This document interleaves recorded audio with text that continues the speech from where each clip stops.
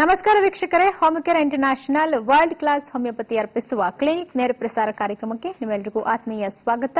ನಾನು ಸುಧಾ ಗೌಡ. ವೀಕ್ಷಕರ, ಇವತ್ತಿನ ಕ್ಲಿನಿಕ್ನಲ್ಲಿ ಸೋರಿಯಾಸಿಸ್ ಅನ್ನುವಂಥ ಒಂದು ಸಮಸ್ಯೆ ಬಗ್ಗೆ ನಾವು ನಿಮಗೆ ಹೆಚ್ಚಿನ ಮಾಹಿತಿಗಳನ್ನು ತಿಳಿಸಿಕೊಡ್ತೀವಿ.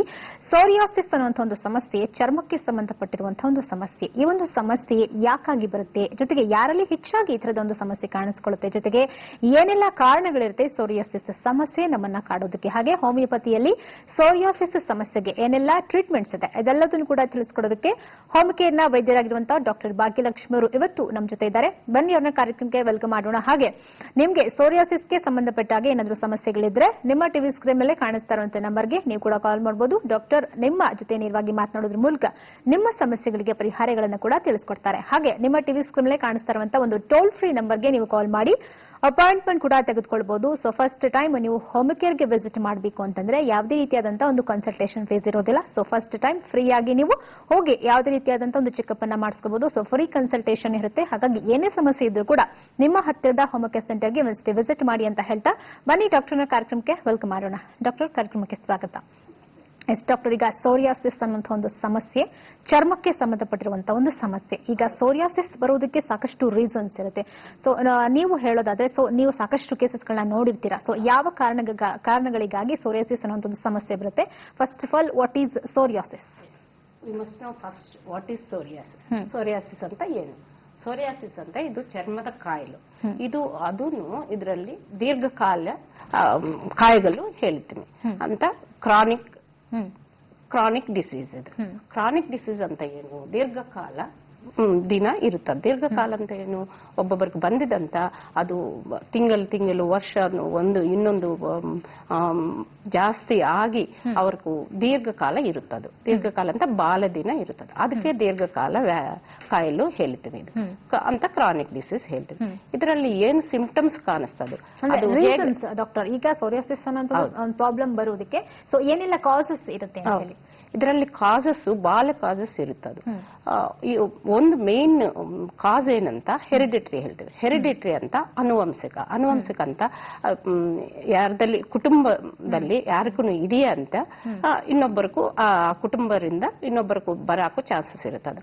ಅದು ಕುಟುಂಬ ಕಾರಣ ಹೇಳ್ತೇವೆ ಅಂತ ಹೆರಿಡಿಟರಿ ಅಂತ. ತಂದೆಗಿದೆಯೇ, ತಂದೆ ತಾಯಿಗೂ ಇಲ್ಲ ಅಂತ ಅಜ್ಜಿಗಿದೆಯೇ, ಆವಾಗನು ಬರಾಕು ಅಣ್ಣ ಅಕ್ಕ ಯಾರಿಗೂ ಇದೆಯಾ ಅಂತ ಇನ್ನೊಬ್ಬರಿಗೆ ಬರಾಕು ಚಾನ್ಸಸ್ ಇರುತ್ತದೆ. ಅದಕ್ಕೆ ಹೆರಿಡಿಟರಿ ಹೇಳ್ತೇವೆ. ಇನ್ನೊಂದು ಮೇನ್ ಕಾಸ್ ಏನಂತ, ಇದು ಆಟೋ ಇಮ್ಯೂನ್ ಡಿಸೀಸ್ ಹೇಳ್ತೀನಿ. ಆಟೋ ಇಮ್ಯೂನ್ ಡಿಸೀಸ್ ಅಂತ ಏನು? ಅದು ಇಮ್ಯುನಿಟಿ ಕಮ್ಮಿ ಆಗುತ್ತದೆ ಒಬ್ಬೊಬ್ಬರಿಗೂ. ಇಮ್ಯುನಿಟಿ ಅಂತ ಏನು? ರೋಗ ನಿರೋಧಕ ಶಕ್ತಿ ಇರಬೇಕು ಎಲ್ಲರಿಗೂ ಒಳಗಡೆ ಇರ್ತದೆ. ಅದು ಕಮ್ಮಿ ಆಗಿದೆ ಅಂತಾನು ಆವಾಗನು ಬರಾಕು ಚಾನ್ಸಸ್ ಇರುತ್ತದೆ. ಕಮ್ಮಿ ಅಂತ ಏನು? ರೋಗ ನಿರೋಧಕ ಶಕ್ತಿ ಅಂತ ಏನು? ಅದರಲ್ಲಿ ಬಾಡಿಯಲ್ಲಿ ಫೈಟ್ ಮಾಡಕ್ಕೆ ಯಾವುದು ಡಿಸೀಸ್ ಬಂದಿದೆ ಅಂತಾನು ಅದಕ್ಕೂ against it has to work body. That is the main cause. ಅದಕ್ಕೆ ಕಮ್ಮಿ ಆಗಿದೆ ಅಂತಾನು ಬರಾಕ ಚಾನ್ಸಸ್ ಇರುತ್ತದೆ. ಇನ್ನೊಂದು ಮೇನ್ ಏನು? ಸ್ಟ್ರೆಸ್ ಅಂತ ಏನು? ಈಗ ನೋಡ್ತೀವಿ ಎಲ್ಲರಿಗೂ ಜಾಸ್ತಿ ಪ್ರೆಷರ್ ವರ್ಕ್ ಅಂತಾನು ಜಾಸ್ತಿ ಸ್ಟ್ರೆಸ್ ಇರುತ್ತಾ ಇದೆ. ಸ್ಟ್ರೆಸ್ ಅಂತ ಅವರು ಯಾವ್ದು ಕೆಲಸ ಮಾಡಿದ್ರಂತಾನು ಜಾಸ್ತಿ ಯೋಚನೆ ಮಾಡಿ ಅವರು ಸ್ಟ್ರೆಸ್ ತಗೊಂತಾರೆ. ಆವಾಗನು ಈ ಡಿಸೀಸ್ ಬರಾಕು ಚಾನ್ಸಸ್ ಇರುತ್ತದೆ. ಇನ್ನೊಂದು ಯೋಚನೆ ಜಾಸ್ತಿ ಮಾಡಿದ್ರಂತಾನು ಒಬ್ಬೊಬ್ಬರಿಗೂ ಫೈನಾನ್ಷಿಯಲ್ ಅಲ್ಲಿನೂ ಯಾವುದು ಚೆನ್ನಾಗ ಇಲ್ಲ, ಅವರು ಲಾಸ್ ಆಗಿದ್ರು, ಆವಾಗನು ಜಾಸ್ತಿ ಯೋಚನೆ ಮಾಡಾಗನು ಆವಾಗನು ಈ ಡಿಸೀಸ್ ಬರಾಕು ಚಾನ್ಸಸ್ ಇರುತ್ತದೆ. ಇಲ್ಲ ಅಂತ ಕುಟುಂಬದಲ್ಲಿ ಯಾವುದು ಪ್ರಾಬ್ಲಮ್ ಇದೆಯೇ ಅವ್ರಿಗೂ ಆವಾಗನು ಏನು ಜಾಸ್ತಿ ಯೋಚನೆ ಮಾಡ್ತಾರೋ, ಯೋಚನೆ ಮಾಡಿ ಅವ್ರಿಗೂ ಇಮ್ಯುನಿಟಿ ಕಮ್ಮಿ ಆಗುತ್ತದೆ. ಇಮ್ಯುನಿಟಿ ಅಂತ ರೋಗ ನಿರೋಧಕ ಶಕ್ತಿ ಆವಾಗನು ಬರಾಕು ಚಾನ್ಸಸ್ ಇರುತ್ತದೆ. These are all main causes for psoriasis. ಇನ್ನು ಸಿಂಪ್ಟಮ್ಸ್ ಯಾವ ರೀತಿಯಾಗಿರುತ್ತೆ ಅಂತ ಹೇಳಿ ಸೋರಿಯಾಸಿಸ್ ಬಂದಾಗ? ಹೌದು, ಸಿಂಪ್ಟಮ್ಸ್ ಅಂತ ಇದರಲ್ಲಿ ಮೇನ್ ಫಸ್ಟ್ ಸ್ಟಾರ್ಟಿಂಗ್ ನವ ಅಂತ ತುರಿಕೆ ಮಾತ್ರ ಬರುತ್ತದೆ. ಅಲ್ಲಿ ಕೆಂಪು ತರ ಚಿಕ್ಕ ಚಿಕ್ಕ ಸ್ಪಾಟ್ಸ್ ತರ ಬರುತ್ತದೆ. ಬಂದು ಆಮೇಲೆ 1-2-3 ಡೇಸ್ ಅಲ್ಲಿ ಅದು ಉಬ್ಬಿ ಮಾತ್ರ ಬರುತ್ತದೆ. ಆಮೇಲೆ ವೈಟ್ ಕಲರ್ ಅಂತ ಅವಲಕ್ಕಿ ಹೇಳ್ತೀವಲ್ಲ ಅದು ಮಾತ್ರ ಬರುತ್ತದೆ. ಕೆರೆದ್ದಾರಂತ ಅವಾಗ ಅದು ಹೊರಗಡೆ ಬರುತ್ತದೆ. ಅದು ಕೆಳಗಡೆ ಕೆಂಪು ಮಾತ್ರ ಹೋಗುತ್ತದೆ. ಅದು ಕಂಪ್ಲೀಟ್ ಬಾಡಿ ಬರಾಕು ಚಾನ್ಸಸ್ ಇರುತ್ತದೆ. ಅದು ಮೇನ್ ಸಿಂಪ್ಟಮ್ಸ್ ನೋಡಕ್ ಇರ್ತದೆ. ಅಂದ್ರೆ ಈಗ ಯಾವ ಪಾರ್ಟ್ ಅಲ್ಲಿ ಒಂದು ಸಮಸ್ಯೆ ಹೆಚ್ಚಾಗಿ ಕಾಣಿಸ್ಕೊಳ್ಳುತ್ತೆ ಡಾಕ್ಟರ್ ನಮ್ಮ ಬಾಡಿಯಲ್ಲಿ? ಇದು ಸೋರಿಯಾಸಿಸ್ ಅಲ್ಲಿ ಒಂದು ಪಾರ್ಟ್ ಹೇಳಕ್ಕೆ ಇಲ್ಲ. ಅದು ಟೈಪ್ಸ್ ಇದೆ, ಬಾಲ್ ಟೈಪ್ಸ್ ಇದೆ. ಅದು depends on types, it comes on body. ಅದು ಟೈಪ್ಸ್ ಅಂತ ಒಬ್ಬೊಬ್ಬರಿಗೂ ಸ್ಕಾಲ್ಪ್ ಅಂತ ತಲ ಅಲ್ಲಿ ಬರ್ತದಂತ. ಅವಾಗ ಏನು ಜಾಸ್ತಿ ಅವರು ನೆಗ್ಲೆಕ್ಟ್ ಮಾಡ್ತಾರೋ ಅದೇನು ಅನ್ಕೊಂತಾರೋ ಡ್ಯಾಂಡ್ರಫ್ ಅನ್ಕೊಂತಾರೆ. ಡ್ಯಾಂಡ್ರಫ್ ಅಂತ ಜನರಲಿ ಪೌಡರ್ ತರ ಇರುತ್ತದು, ಅದು ಗೊತ್ತಾಗಬೇಕು ಎಲ್ಲರಿಗೂ. ಇದರಲ್ಲಿ ಸೋರಿಯಾಸಿಸ್ ಅಲ್ಲಿ ಪೌಡರ್ ತರ ಕಂಪ್ಲೀಟ್ ತಲ ಅಲ್ಲಿ ಇರುವುದಿಲ್ಲ, ಒಂದೊಂದು ಪ್ಯಾಚ್ ತರ ಬರುತ್ತದು. ಅದು ನವ ಜಾಸ್ತಿ ಇರುತ್ತದೆ ಇದರಲ್ಲಿ.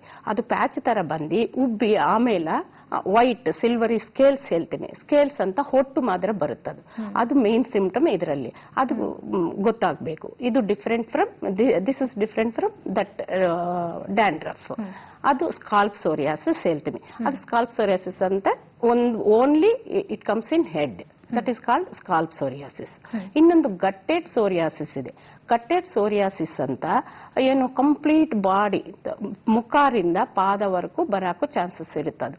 ಅದು ಕಂಪ್ಲೀಟ್ ಸ್ಕೇಲ್ಸ್ ಇರುತ್ತದೆ, ಜಾಸ್ತಿ ಸ್ಕೇಲ್ಸ್ ಅಂತ. ಅದು ಹೊಟ್ಟು ಹೇಳ್ತೀವಲ್ಲ, ಸಿಲ್ವರಿ ತರ ವೈಟ್ ಕಲರ್ ಇರುತ್ತದು. ಅದು ಕಂಪ್ಲೀಟ್ ಇದೆ. ಇದ್ಮೇಲೆ ಆವಾಗ ನವ ಬರ್ತದೆ, ಅವ್ರಿಗೂ ಜಾಸ್ತಿ ನವ ಇರ್ತದೆ.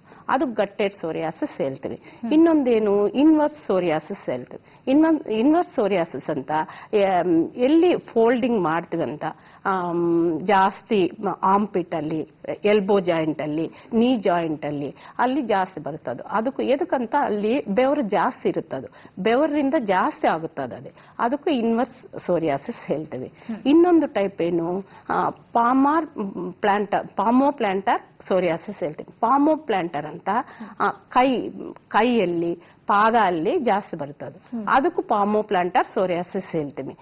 ಅದು ಆ ಎರಡು ಜಾಗ ಅಲ್ಲೇ ಬರ್ತದೆ. ಇನ್ನೊಂದು ಸೋರಿಯಾಸಿಸ್ ಇದೆಯೇ, ಅದು ನೈಲ್ ಸೋರಿಯಾಸಿಸ್ ಹೇಳ್ತೀವಿ. ನೈಲ್ ಅಂತ ಉಗುರಲ್ಲಿ ಬರ್ತದೆ. ಅದನ್ನು ಓನ್ಲಿ ಜಾಸ್ತಿ ಅವರಿಗೂ ನೈಲ್ಸ್ ಅಲ್ಲಿ ಇರ್ತದೆ. ಅಲ್ಲಿನೂ ಇಚ್ಚಿಂಗ್ ಜಾಸ್ತಿ, ತುರಿಕೆ ಜಾಸ್ತಿ ಇರುತ್ತದೆ. ಇನ್ನೊಂದು ಎರಿಥ್ರೋಡರ್ಮಿಕ್ ಸೋರಿಯಾಸಿಸ್ ಹೇಳ್ತೀವಿ. ಅದು ಏನು ಚಿಕ್ಕದೆಲ್ಲ ಬಾಡಿ ಎಲ್ಲ ಬರ್ತದೆ, ಜಸ್ಟ್ ಕಾಯಿನ್ಸ್ ತರ ರೆಡ್ ಇರ್ತದೆ. ಅದು ಎರಿಥ್ರೋಡರ್ಮಿಕ್ ಸೋರಿಯಾಸಿಸ್ ಹೇಳ್ತೀವಿ. These are all main type. Total ಆಗಿ 6 ಟೈಪ್ ಆಫ್ ಸೋರಿಯಾಸಿಸ್ ಅಂತ ಹೇಳಿದ್ರೆ, ಈಗ 6 ಟೈಪ್ ಆಫ್ ಸೋರಿಯಾಸಿಸ್ ಅಲ್ಲಿ ಜಾಸ್ತಿ ತುಂಬಾ ಕಾಡುವಂತ ಸೋರಿಯಾಸಿಸ್ ಯಾವ್ದು ಡಾಕ್ಟರ್? ಕಾಮನ್ ಆಗಿ ಎಲ್ರಿಗೂ ಬರುವಂತ ಸೋರಿಯಾಸಿಸ್ ಯಾವ್ದು? ಜನರಲಿ ಅದು ಗಟ್ಟೆಡ್ ಸೋರಿಯಾಸಿಸ್ ಹೇಳ್ತೀನಿ. And scalp psoriasis also main we can see. But ಎಲ್ಲಾರು ಒಬ್ಬೊಬ್ಬರಿಗೂ ಒಬ್ಬೊಬ್ಬ ಟೈಪ್ ಇರ್ತದು, ಅದೂ ಇರ್ತದೆ. ಮೇನ್ ಅಂತ ಗಟ್ಟೆಡ್ ಸೋರಿಯಾಸಿಸ್ ಹೇಳ್ತೀವಿ. ಓಕೆ, ಈಗ ನೀವು 6 ಟೈಪ್ ಆಫ್ ಸೋರಿಯಾಸಿಸ್ ಅಂತ ಬಂದಾಗ, so 6 type of ಸೋರಿಯಾಸಿಸ್ಗೂ different type of symptoms ಇರುತ್ತಾ ಅಂತ ಹೇಳಿ? ಸಿಂಪ್ಟಮ್ಸ್ ಏನು, ಮೇನ್ ನಲ್ಲಿ ಗಟ್ಟೆಟ್ ಅಲ್ಲಿ ಸ್ಕೇಲ್ಸ್ ಇರುತ್ತದೆ, ಸ್ಕಾಲ್ಪ್ ಅಲ್ಲಿನೂ ಸ್ಕೇಲ್ಸ್ ಜಾಸ್ತಿ ಇರುತ್ತೆ. ಸ್ಕೇಲ್ಸ್ ಅಂತ ಹೊಟ್ಟು ತರ ಬರುತ್ತದೆ. ಎರಿಥ್ರೋಡರ್ಮಿಕ್ ಸೋರಿಯಾಸಿಸ್ ಅಲ್ಲಿ ಜಾಸ್ತಿ ಹೊಟ್ಟು ತರ ಬರುವುದಿಲ್ಲ, ಅದು ರೆಡ್ ಪ್ಯಾಚ್ ತರ ಇರುತ್ತದೆ, ಕಾಯಿನ್ ತರ ಇರುತ್ತದೆ. ಮೇನ್ ಅದು ಡಿಫ್ರೆನ್ಸ್. ನೈಲ್ ಅಲ್ಲಿ ಡಿಫ್ರೆನ್ಸ್ ಏನಂತ, ನೈಲಲ್ಲೇ ಉಗುರಲ್ಲೇ ಇರುತ್ತದೆ. ಅದು ಆವಾಗ ಗೊತ್ತಾಗುತ್ತದೆ. ಸ್ಕೇಲು ಹೊಟ್ಟು ತರ ಅವಲಕ್ಕಿ ತರ ಅದು ಹೊರಗಡೆ ಬರುತ್ತದೆ. Only from nails we can differentiate from all these symptoms. ಈಗ ಡಯಾಗ್ನೋಸ್ ಯಾವ ರೀತಿ ಮಾಡ್ತೀರಾ ಡಾಕ್ಟರ್? 6 ಟೈಪ್ ಆಫ್ ಸೋರಿಯಾಸಿಸ್ ಬಂದಿದೆ ಅಂತ ಡಿಫ್ರೆಂಟ್ ಆಗಿ ನೀವು ಪ್ರತಿಯೊಂದಕ್ಕೂ ಡಯಾಗ್ನೋಸ್ ಬೇರೆ ತರ ಮಾಡ್ತೀರಾ, ಸೊ ಒಂದೇ ತರ ಇರುತ್ತೆ ಅಂತ? ಯಾವ ರೀತಿ? ಇಲ್ಲ, ಬೇರೆ ತರ ಅಂತ. ಅದು ಎಲ್ಲಿ ಬಂದಿದ್ದು, ಸ್ಕಾಲ್ಪ್ ತಲಲ್ಲಿ ಬಂದಿದ್ದಂತನು ಅದಕ್ಕೂ ಸ್ಕಾಲ್ಪ್ ಸೋರಿಯಾಸಿಸ್ ಹೇಳ್ತೀವಿ. ಇದು ಉಗುರಲ್ಲಿ ಬಂದಿದ್ದಂತನು ನೇಲ್ ಸೋರಿಯಾಸಿಸ್ ಹೇಳ್ತೀವಿ. ಪಾದ ಅಲ್ಲಿ ಬಂದಿದ್ದಂತನು ಪಾಮೋ ಪ್ಲಾಂಟರ್ ಸೋರಿಯಾಸಿಸ್ ಹೇಳ್ತೀವಿ. ಅದು ಮಾತ್ರ ಡಿಫ್ರೆನ್ಶಿಯೇಟ್ ಆಗುತ್ತದೆ. ಓಕೆ ಡಾಕ್ಟರ್, ಸೋರಿಯಾಸಿಸ್ ಸಮಸ್ಯೆ ಬಗ್ಗೆ ಮತ್ತಷ್ಟು ಮಾತಾಡೋಣ. ಒಂದು ಬ್ರೇಕ್ ತಗೊಂಡ್ ಬರೋಣ. ವೀಕ್ಷಕರೇ, ಕ್ಲಿನಿಕ್ ನೇರ ಪ್ರಸಾರ ಕಾರ್ಯಕ್ರಮ ಮುಂದುವರಿಯುತ್ತೆ ಚಿಕ್ಕದೊಂದು ಬ್ರೇಕ್ನ ನಂತರ.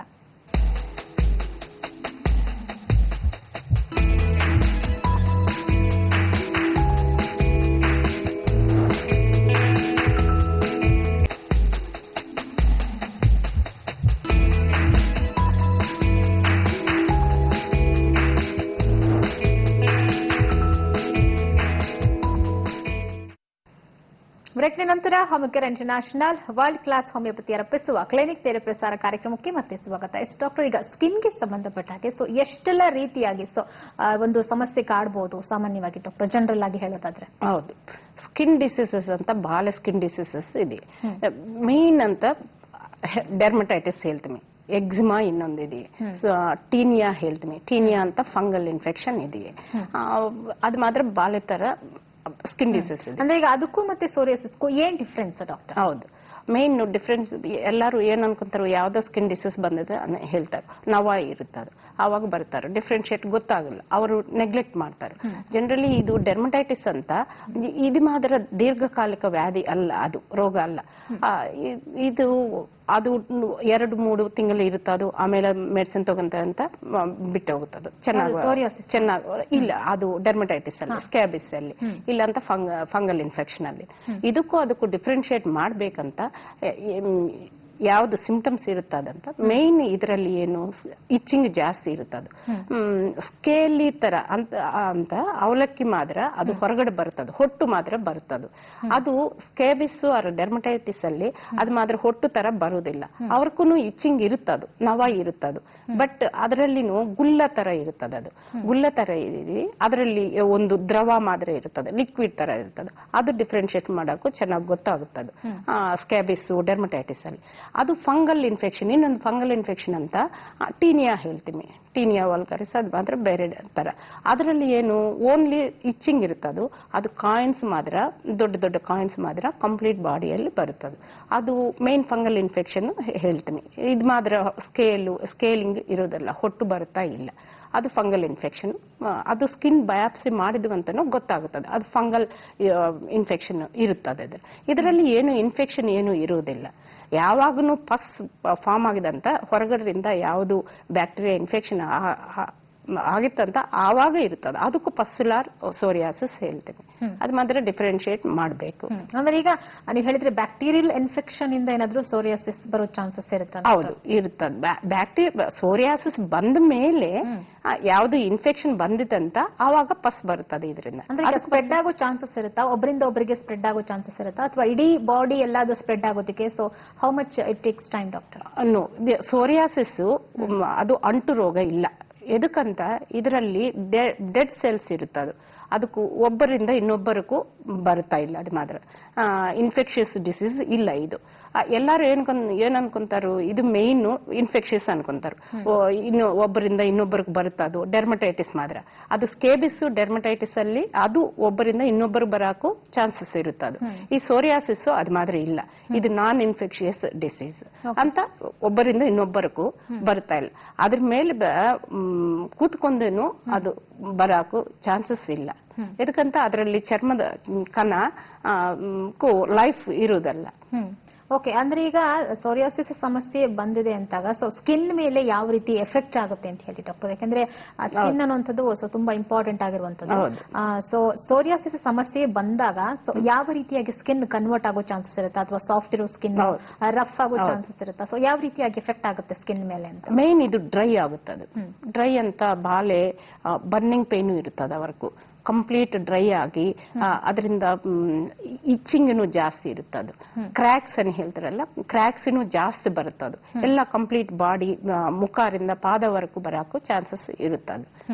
ಓಕೆ, ಈಗ ಡಾಕ್ಟರ್ ಅಕಸ್ಮಾತ್ ಈಗ ಹೇಳಿದ್ರಿ ಡ್ಯಾಂಡ್ರಫ್ ಇಂದ ಕೂಡ ಸೋರಿಯಾಸಿಸ್ ಬರುತ್ತೆ ಅಂತ ಹೇಳಿ, ಹೇರ್ ಫಾಲ್ ಆಗೋ ಚಾನ್ಸಸ್ ಕೂಡ ಇರುತ್ತಾ ಆ ಸೋರಿಯಾಸಿಸ್ ಅಲ್ಲಿ ಅಂತ? ಹೌದು, ಹೇರ್ ಫಾಲ್ ಜಾಸ್ತಿ ಇರುತ್ತದು ಸೋರಿಯಾಸಿಸ್ ಇಂದ. ಡ್ಯಾಂಡ್ರಫ್ ರಿಂದ ಸೋರಿಯಾಸಿಸ್ ಬರುದಿಲ್ಲ. ಡ್ಯಾಂಡ್ರಫ್ ಬೇರೆ, ಅದು ಇದು ಸೋರಿಯಾಸಿಸ್ ಬೇರೆ.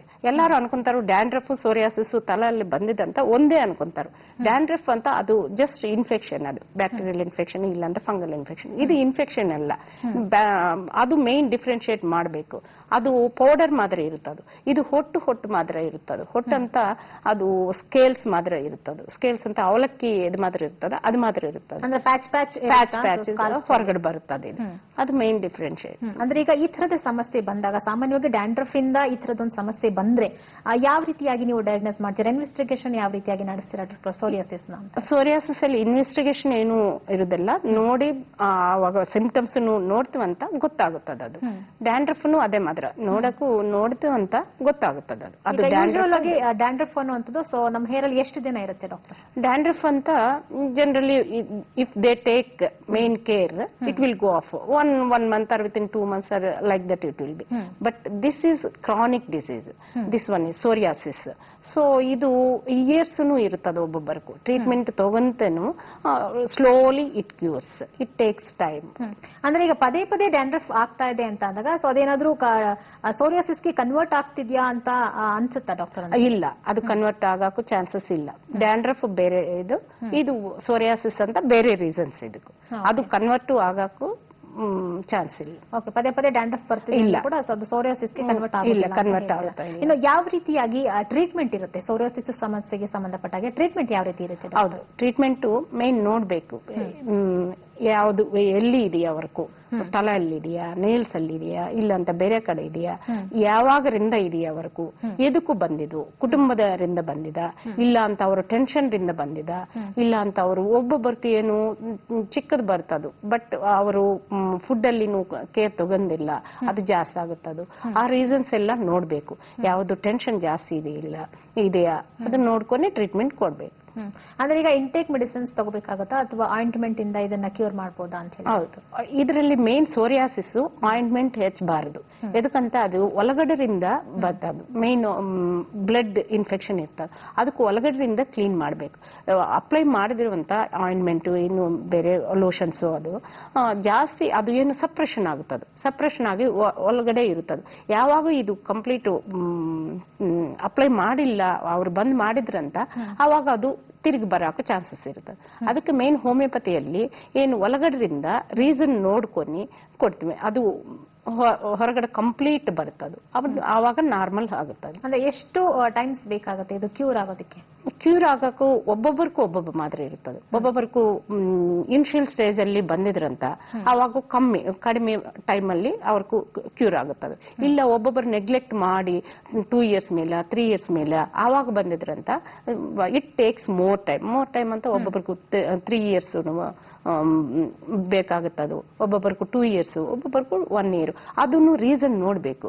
ಅವ್ರಿಗೆ family history, strong family history ಇದೆ ಅಂತ. ಸ್ಟ್ರಾಂಗ್ ಫ್ಯಾಮಿಲಿ ಹಿಸ್ಟ್ರಿ ಅಂತ ಕುಟುಂಬದಲ್ಲಿ ಇಬ್ಬರಿಗಿದೆಯೋ ಮುಬ್ಬರಿಗಿದೆಯೋ ಅಂತ ಅದು family history, strong family history ಹೇಳ್ತೇನೆ. ಆವಾಗ ಅವ್ರಿಗೂ ಜಾಸ್ತಿ ಟೈಮ್ ತಗೊಂತದ್ದು. ಓಕೆ ಡಾಕ್ಟರ್, ಇದ್ರ ಬಗ್ಗೆ ಮತ್ತಷ್ಟು ಮಾತಾಡೋಣ. ಮತ್ತೊಂದು ಬ್ರೇಕ್ ತಗೊಂಡ್ಬೋಣ. ವೀಕ್ಷಕರೇ, ಕ್ಲಿನಿಕ್ ನೇರ ಪ್ರಸಾರ ಕಾರ್ಯಕ್ರಮ ಮುಂದುವರಿಯುತ್ತೆ ಮತ್ತೊಂದು ಬ್ರೇಕ್ ಆದ್ಮೇಲೆ.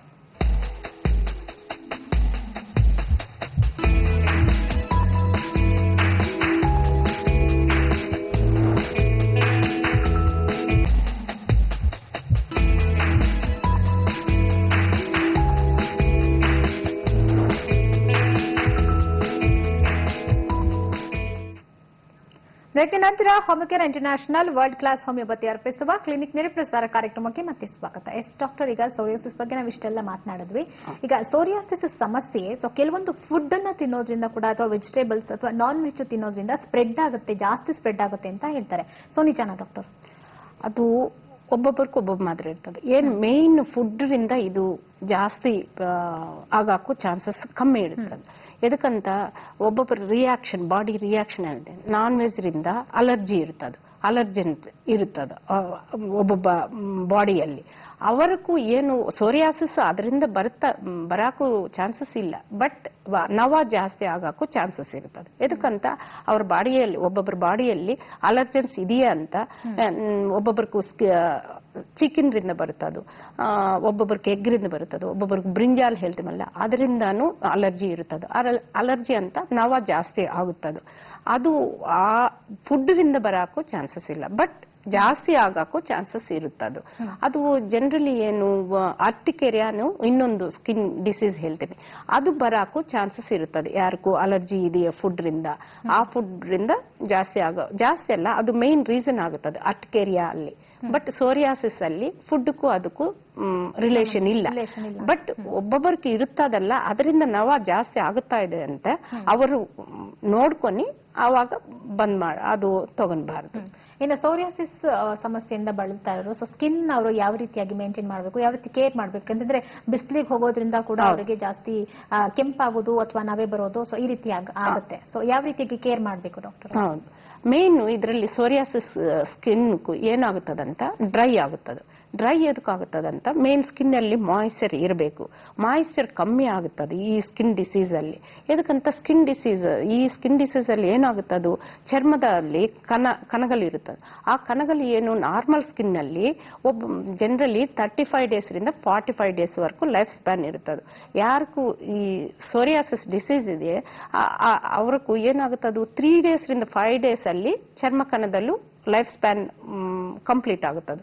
ಆವಾಗ ಸ್ಕಿನ್ ಡ್ರೈ ಆಗುತ್ತದೆ, ಮಾಯಿಶ್ಚರ್ ಕಮ್ಮಿ ಆಗಿ. ಅದಕ್ಕೂ ಮೇನ್ ವಾಟರ್ ಇಂಟೇಕ್ ಜಾಸ್ತಿ ತಗೊಳ್ಬೇಕು. ಅವ್ರ ಸ್ಕಿನ್ ನಾರ್ಮಲ್ ಇರಬೇಕಂತ ವಾಟರ್, ವೆಜಿಟೇಬಲ್ಸ್ ಜಾಸ್ತಿ ತಗೊಳ್ಬೇಕು, ನಾನ್ ವೆಜ್ ಕಮ್ಮಿ ಮಾಡಬೇಕು. ಈ ಒಬ್ಬೊಬ್ಬರಿಗೂ ಯಾರಿಗೂ ಅಲರ್ಜಿ ಇದೆಯೇ, ಸಮ್ ವೆಜಿಟೇಬಲ್ಸ್ ರಿಂದ ಇರುತ್ತೆ, ಅದು ಮಶ್ರೂಮ್ ರಿಂದ, ಬ್ರಿಂಜಾಲ್ದಿಂದ, ಆವಾಗ ಅವರು ಅದನ್ನು ಕಂಪ್ಲೀಟ್ ಅವಾಯ್ಡ್ ಮಾಡಬೇಕು. ಅದು ಮೇನ್ ಕಂಪ್ಲೀಟ್ ಕ್ಯೂರ್ ತಗೊಳ್ಬೇಕು. ಟ್ರೀಟ್ಮೆಂಟ್ ಹೋಮಿಯೋಕೇರ್ ನಲ್ಲಿ ಟ್ರೀಟ್ಮೆಂಟ್ ತಗೋತಾ ಇದೀವಿ ಅಂದಾಗ ಸೊ ಆ ಟೈಮಲ್ಲಿ ಯಾವ ರೀತಿಗೆ ಸ್ಕಿನ್ ಅನ್ನು ಮೇಂಟೈನ್ ಮಾಡಬೇಕು ಡಾಕ್ಟರ್? ಈಗ ಆಲ್ರೆಡಿ ನೀವು ಆಯಿಂಟ್ಮೆಂಟ್ ಆಗಿರ್ಬೋದು ಅಥವಾ ಟ್ಯಾಬ್ಲೆಟ್ಸ್ ಆಗಿರ್ಬೋದು, ಸೊ ತಗೊಳ್ಳುವಾಗ ಸೊ ಏನಾದ್ರೂ ಡಯಟ್ ಫಾಲೋ ಮಾಡಬೇಕಾಗುತ್ತಾ ಅಂತ? ಡಯಟ್ ಅಂತ ಮೇನ್ ಇದೆ ಡಯಟ್. ವಾಟರ್ ಇಂಟೇಕ್ ಜಾಸ್ತಿ ತಗೊಳ್ಬೇಕು, ವೆಜಿಟೇಬಲ್ಸ್ ಜಾಸ್ತಿ ತಗೊಳ್ಬೇಕು, ಮೇನ್ ಫುಡ್ ಟೈಮ್ಗೂ ತಗೊಳ್ಬೇಕು. ಹೋಮಿಯೋಪತಿ ಮೆಡಿಸಿನ್ ಇನ್ಸೈಡ್ ಮೆಡಿಸಿನ್ಸ್ ಕೊಡ್ತೀವಿ, ಅಂತ ಒಳಗಡೆ ತಗೊಳಕ್ಕೂ ಕೊಡ್ತೀವಿ. ಅಪ್ಲೈ ಮಾಡಕ್ಕೂ ಏನು ಕೊಡೋದಿಲ್ಲ. ಯಾವಾಗ ಜಾಸ್ತಿ ಇಚ್ಚಿಂಗ್ ಇದೆಯೇ, ಡ್ರೈನೆಸ್ ಜಾಸ್ತಿ ಆಗುತ್ತಾ ಇದೆಯೇ, ಆವಾಗ ಏನು ಹೇಳ್ತೀವಿ ಅಂತ ಕೊಬ್ಬರಿ ಎಣ್ಣೆ ಹೇಳ್ತೀವಿ, coconut oil take an apply for smoothening only, just that is not A medicine. Just ಇಚ್ಚಿಂಗು ಕಮ್ಮಿ ಆಗುತ್ತದೆ ಆವಾಗ. But they have to take inside medicine. Main that is the main medicine in homeopathy. ಅಂದ್ರೆ ಈಗ ನೈಲ್ ಸೋರಿಯಾಸಿಸ್ ಕೂಡ ಬಗ್ಗೆ ಹೇಳಿದ್ರೆ ನೀವು, so ಆ ತರದ ಒಂದು ನೈಲ್ ಸೋರಿಯಾಸಿಸ್ ನಮಗೆ ಕಾಣಿಸ್ಕೊಳ್ತಿದೆ ಅಂದಾಗ ಸೊ ಆವಾಗ ಕೈಗಳ ಬಗ್ಗೆ ನಾವು ಯಾವ ರೀತಿಯಾಗಿ ಕೇರ್ನ ತಗೋಬೇಕಾಗುತ್ತೆ? ಕೇರ್ ಅಂತ ಮೇನ್ ಇದು water, complete water they have to take 3 to 4 litres use ಮಾಡಬೇಕಾ ಅಥವಾ ಕೋಲ್ಡ್ ವಾಟರ್? ವಾರ್ಮ್ ವಾಟರ್, ಸ್ನಾನ ಮಾಡಕ್ಕೂ ವಾರ್ಮ್ ವಾಟರ್ ತಗೊಳ್ಬೇಕು. ಜನರಲಿ ವಿಂಟರ್ ಸೀಸನ್ ಅಲ್ಲಿ ಈ ಅದು ಬರೋದಿಲ್ಲ, ಬಟ್ ಜಾಸ್ತಿ ಆಗುತ್ತದೆ. ಎದಕ್ಕಂತ ಆ ಸೀಸನ್ ಅಲ್ಲಿ ಜಾಸ್ತಿ ಮಾಯಿಶ್ಚರ್ ಕಮ್ಮಿ ಆಗುತ್ತದೆ ಬಾಡಿಯಲ್ಲಿ, ಅದಕ್ಕೂ ನವ ಜಾಸ್ತಿ ಆಗುತ್ತದೆ. ನವ ಆಗಿ ಆಮೇಲೆ ಅವರು ಕೆತ್ತೆ ಅದು ಹೊಟ್ಟುನು ಜಾಸ್ತಿ ಬರುತ್ತದೆ. ಅದಕ್ಕೂ ಆವಾಗ ವಾರ್ಮ್ ವಾಟರ್ ಬಾತ್ ತಗೊಳ್ಬೇಕು.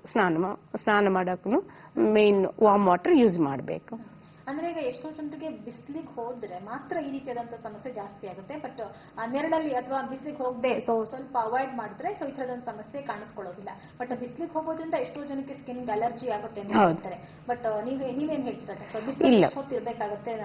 ಇದು ಜನರಲಿ ಈ ಸೋರಿಯಾಸಿಸ್ ಅಂತ ಸಮ್ಮರ್ ಅಲ್ಲಿ ಜಾಸ್ತಿ ಆಗಕ್ಕೂ ಚಾನ್ಸಸ್ ಇಲ್ಲ, ಅದು ವಿಂಟರ್ ಅಲ್ಲಿ ಜಾಸ್ತಿ ಆಗುತ್ತದೆ. ಎದಕ್ಕಂತ ವಿಂಟರ್ ಅಲ್ಲಿ ಇದು ಮೇನ್ ಬಾಡಿ ಟೆಂಪರೇಚರ್ ಇಂಬ್ಯಾಲೆನ್ಸ್ ಆಗುತ್ತದೆ ಅಂತ, ಮಾಯಿಶ್ಚರ್ ಕಡಿಮೆ ಆಗುತ್ತದೆ.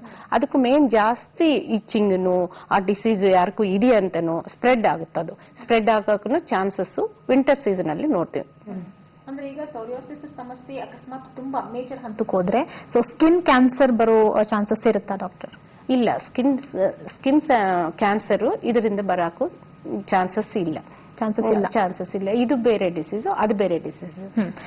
ಈಗ ಅಂದ್ರೆ ಸ್ಕಿನ್ ಕ್ಯಾನ್ಸರ್ ಬರುವುದಕ್ಕೆ ಯಾವ ರೀತಿಯಾಗಿರುತ್ತೆ ಡಾಕ್ಟರ್? ಜನರಲಿ ಸ್ಕಿನ್ ಕ್ಯಾನ್ಸರ್ ಅಂತ ಅದನ್ನು ಹೆರಿಡಿಟ್ರಿ, ಯಾರಿಗೂ ಅವ್ರ ಕುಟುಂಬದಲ್ಲಿ ಬೇರೆ ಕ್ಯಾನ್ಸರ್ ಇದೆಯೇನು ಅಂತಾನು ಆವಾಗ ಸ್ಕಿನ್ ಕ್ಯಾನ್ಸರ್ ಬರಾಕು ಚಾನ್ಸಸ್ ಇರುತ್ತೆ. ಅದು ಸ್ಕಿನ್ ಕ್ಯಾನ್ಸರ್ ಅಂತ main skin cells complete dead ಆಗುತ್ತೆ. ಅದು ಅವರು ಜಾಸ್ತಿ ಬಿಸಿಯಲ್ಲಿ ಇದ್ದಾರಂತಾನು ಆವಾಗ ಜಾಸ್ತಿ ಆಗಕ್ಕೂ ಚಾನ್ಸಸ್ ಇರುತ್ತದು ಸ್ಕಿನ್ ಕ್ಯಾನ್ಸರ್. ಈಗ ಡ್ರೈ ಸ್ಕಿನ್ ಅವ್ರಿಗೆ ಜಾಸ್ತಿ ಈ ತರದ ಸಮಸ್ಯೆ ಕಾಣಿಸ್ಕೊಳ್ಳುತ್ತಾ ಅಥವಾ ಯಾವ ರೀತಿಯಾಗಿ ಕಾಣಿಸ್ಕೊಳ್ಳುತ್ತೆ? ಯಾವ ಟೈಪ್ ಆಫ್ ಸ್ಕಿನ್ ಇರೋರಿಗೆ ಈ ತರದ ಒಂದು ಸಮಸ್ಯೆ ಹೆಚ್ಚಾಗಿ ಕಾಣಿಸ್ಕೊಳ್ಳುತ್ತೆ? ಮೇನ್ ಡ್ರೈ ಸ್ಕಿನ್ ಯಾರಿಗೆ ಇರುತ್ತದೋ ಅವ್ರಿಗೆ ಜಾಸ್ತಿ ಕಾಣಿಸ್ತದೆ. ಮೇನ್ ಹೀಲಲ್ಲಿ, ಪಾದ ಅಲ್ಲಿ ಒಬ್ಬೊಬ್ಬರಿಗೆ ಏನಾಗುತ್ತದು ಕ್ರ್ಯಾಕ್ಸ್ ಹೇಳ್ತೀವಲ್ಲ, ಆ ಕ್ರ್ಯಾಕ್ಸ್ ಜಾಸ್ತಿ ಸಮ್ಟೈಮ್ಸ್ ನೆಗ್ಲೆಕ್ಟ್, ಇದು ಸಿಂಪಲ್, ಇದೇನು ಪರವಾಗಿಲ್ಲ ಬಿಡ್ತಾರೆ. ಅದು ಬಿಡ್ತಾರಂತ ಆವಾಗ ಅದು ಜಾಸ್ತಿ ಆಗಿ ಅದರಿಂದ ಪಸ್ ತರ, ಕಿವಿ ತರ ಅದು ಬಂದು ಆಮೇಲೆ ಇದು ಸ್ಕಿನ್ ಸೋರಿಯಾಸಿಸ್ ಫಾರ್ಮ್ ಆಗಕ್ಕೂ ಚಾನ್ಸಸ್ ಇರುತ್ತೆ. ಅದು ಈಗ ಏನು ಹೇಳಿದ್ರೆ ನೇಲ್ ಸೋರಿಯಾಸಿಸ್ ಬಗ್ಗೆ ಹೇಳಿದ್ರೆ, ಜಸ್ಟ್ ಸ್ಕಾಲ್ಪ್ ಸೋರಿಯಾಸಿಸ್ ಬಗ್ಗೆ ಹೇಳಿದ್ರೆ, ಇನ್ನು ಕೆಲವರಿಗೆ ಕಾಲಲ್ಲಿ ಬೆರಳುಗಳಲ್ಲೂ ಕೂಡ ಸೊ ಈ ರೀತಿಯಾಗಿ ಇಚ್ಚಿಂಗ್ ಕಾಣಿಸ್ಕೊಳ್ಳೋದು ಅಥವಾ ಬಬಲ್ಸ್ ಆಗೋದು ಈ ರೀತಿಯಾಗಿ ಆಗುತ್ತೆ. ಸೊ ಅದನ್ನ ನೀವು ಯಾವ ಟೈಪ್ ಆಫ್ ಸೋರಿಯಾಸಿಸ್ ಅಂತ ಕರೀತೀರಾ ಅಥವಾ ಇದನ್ನ ಸೋರಿಯಾಸಿಸ್ ಅಂತ ನೀವು ಕನ್ಸಿಡರ್ ಮಾಡಬಹುದಾ ಅಂತ? ಹೌದು, ಸೋರಿಯಾಸಿಸ್ ಅನ್ನು ಕನ್ಸಿಡರ್ ಮಾಡಕ್ಕೂ first we have to see what is fungal infection ಅಲ್ಲಿನೂ ಬೆರಳಲ್ಲಿ ಅವ್ರಿಗೂ ಈಚಿಂಗ್ ತರ ಇರುತ್ತದು, ಅದು ವೈಟ್ ಪ್ಯಾಚಸ್ ತರ ಬರುತ್ತದು. ಅದು ಸ್ಕಿನ್ ಸೋರಿಯಾಸಿಸ್ ಇಲ್ಲ ಅಂತ ಇನ್ನು ಬೇರೆ ಫಂಗಲ್ ಇನ್ಫೆಕ್ಷನ್, ಬ್ಯಾಕ್ಟೀರಿಯಲ್ ಇನ್ಫೆಕ್ಷನ್ ಅದು ನೋಡಿ ಅವಾಗ ಹೇಳ್ಬೇಕು. ಅದು ಡಿಫ್ರೆನ್ಶಿಯೇಟ್ ಗೊತ್ತಾಗುತ್ತೆ ನೋಡೋಣ. ಸೊ ಚೆಕ್ಅಪ್ ಮಾಡಿದ್ರೆ ಸೊ ಯಾವ್ದು ಸೋರಿಯಾಸಿಸ್, ಯಾವ್ದು ಫಂಗಲ್ ಇನ್ಫೆಕ್ಷನ್, ಬ್ಯಾಕ್ಟೀರಿಯಲ್ ಇನ್ಫೆಕ್ಷನ್, ಇನ್ನೊಂದು ಯಾವ್ದು ಡಿಸೀಸ್ ಇದೆಯಾ ನೋಡಿ ಹೇಳ್ಬೇಕು. ಓಕೆ, ಈಗ ಅಂದ್ರೆ ಸೋರಿಯಾಸಿಸ್ ಇದೆ ಅಂತ ನಾವು ಕನ್ಫರ್ಮೇಶನ್ ಮಾಡ್ಕೊಳ್ಳೋದು ಹೇಗೆ ಡಾಕ್ಟರ್? ಹೌದು, ಮೇನ್ ಇದು ಸ್ಕೇಲ್ ಹೊಟ್ಟು ಹೇಳ್ತೀವಲ್ಲ ಅದು ಇರುತ್ತದೆ. ಇನ್ನು ಬೇರೆ ಸ್ಕಿನ್ ಡಿಸೀಸ್ ಅಲ್ಲಿ ಇದು ಇರುವುದಿಲ್ಲ. ಅದು ಮಾತ್ರ ಅದು ಹೆರಿಡಿಟ್ರಿನೂ ನೋಡ್ಬೇಕು. ಅದು ಸ್ಕಿನ್ ಎಲ್ಲಿದೆಯೇ, ಯಾವ ಜಾಗದಲ್ಲಿ ಇದೆಯೇ, ಅದು ಪೊಸಿಷನ್ ಎದ್ ಮಾತ್ರ ಇದೆಯೇ, ಸೈಜ್ ಎದ್ ಮಾತ್ರ ಇದೆಯೇ, ಅದೆಲ್ಲ ನೋಡ್ಕೊಂಡು ಗೊತ್ತಾಗುತ್ತೆ. ಓಕೆ, ಈಗ ಸ್ಕಿನ್ಗೆ ಸಂಬಂಧಪಟ್ಟ ಕಾಯಿಲೆ ಆಗಿರೋದ್ರಿಂದ ಸೋರಿಯಾಸಿಸ್ ಇಂದ ಕಾಂಪ್ಲಿಕೇಶನ್ಸ್ ಆದ್ರೆ ಸ್ಕಿನ್ಗೆ ಸಂಬಂಧಪಟ್ಟಾಗೇನೆ ಬೇರೆ ರೀತಿಯಾದಂತದ್ದು ಡಿಸೀಸ್ ಏನಾದ್ರು ಬರುತ್ತಾ? ಹೌದು, ಬೇರೆ ಡಿಸೀಸ್ ಬರಾಕೋ ಚಾನ್ಸಸ್ ಇರುತ್ತದೆ. ಎದಕ್ಕಂತ ಮೇನ್ ಅವರು ನೆಗ್ಲೆಕ್ಟ್ ಮಾಡಿದ್ರಂತ ಜಾಯಿಂಟ್ ಪೇನ್ ಹೇಳ್ತೀನಿ. ಜಾಯಿಂಟ್ ಪೇನ್ ಅಂತ ಆರ್ಥ್ರೈಟಿಸ್, ಕೀಲವಾತು, ಸಂಧಿವಾತ ಹೇಳ್ತೀವಲ್ಲ, ಅದು ಬರಾಕೋ ಚಾನ್ಸಸ್ ಇರುತ್ತದೆ. ಮೇನ್ 2-3 ಇಯರ್ಸ್ ರಿಂದ ಇದೆ ಅಂತ ಅವ್ರಿಗೂ ಖಂಡಿತ ಮೇನ್ ಆರ್ಥ್ರೈಟಿಸ್ ಬರ್ತದೆ. ಕೀಲು ನೋವು, ಮಡಿಕಾಲು ನೋವು, ಅದು ಅವರು ವಾಕಿಂಗ್ ಮಾಡಾಕು ಪ್ರಾಬ್ಲಮ್ ಬರ್ತದೆ. ಇನ್ನೊಂದು ಮೇನ್ ಪ್ರಾಬ್ಲಮ್ ಏನ್ ಬರಾಕ ಚಾನ್ಸಸ್ ಇರ್ತದಂತ ಥೈರಾಯ್ಡ್ ಪ್ರಾಬ್ಲಮ್ ಬರ್ತದೆ. ಥೈರಾಯ್ಡ್ ಅಂತ ಹೈಪೋಥೈರಾಯ್ಡಿಸಮ್ ಬರಾಕು, ಹೈಪರ್ಥೈರಾಯ್ಡಿಸಮ್ ಬರಾಕು ಚಾನ್ಸಸ್ ಇರುತ್ತೆ. ಡಯಾಬಿಟಿಸ್ನು ಬರ್ತದೆ. ಡಯಾಬಿಟಿಸ್ ಅಂತ ಶುಗರ್, ಚಕ್ಕರೆ ವ್ಯಾಧಿನೂ ಬರಾಕು ಚಾನ್ಸಸ್ ಇರುತ್ತೆ. ಎದಕ್ಕಂತ ಅವರು ಜಾಸ್ತಿ ಅವ್ರು ಯಾರಿಗೂ ಸೋರಿಯಾಸಿಸ್ ಬರ್ತದೋ ಅವರು ಜಾಸ್ತಿ ಯೋಚನೆ ಮಾಡ್ತಾರೋ, ಇದು ನನ್ಗೆ ಬಂದಿದೆ ಅನ್ನೋ ಜಾಸ್ತಿ ಟೆನ್ಷನ್ ತಗೊಂಡ್ಮೇಲೆ ಇದರಲ್ಲಿ ಹಾರ್ಮೋನ್ಸ್ ಒಳಗಡೆ ಕಂಪ್ಲೀಟ್ ಚೇಂಜ್ ಆಗುತ್ತದೆ. ಅದು ಒಬ್ಬೊಬ್ಬ ಮಾತ್ರ ಹೊರಗಡೆ ಬರ್ತದೆ. ಒಬ್ಬೊಬ್ಬರಿಗೆ ಥೈರಾಯ್ಡ್ ಪ್ರಾಬ್ಲಮ್ಸ್ ಬರ್ತದೆ, ಒಬ್ಬೊಬ್ಬರಿಗೆ ಡಯಾಬಿಟಿಸ್ ಪ್ರಾಬ್ಲಮ್ ಹೊರಗಡೆ ಬರ್ತದೆ. These are all main complications of psoriasis. Okay doctor, ಇವತ್ತಿನ ಸಂಚಿಕೆಯಲ್ಲಿ ಸೋರಿಯಾಸಿಸ್ಗೆ ಸಂಬಂಧಪಟ್ಟಾಗೆ ಸಾಕಷ್ಟು information ತಿಳಿಸ್ಕೊಟ್ಟಿದ್ದಕ್ಕೆ thank you doctor. Thank you.